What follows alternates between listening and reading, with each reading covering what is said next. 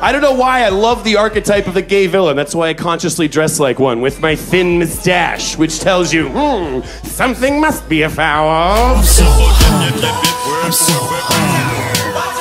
all the Decepticons in Transformers, all of them, just screaming at each other. Megatron, shut up, Starscream! Why aren't we just saving the Autobots? Can it, you power bottom?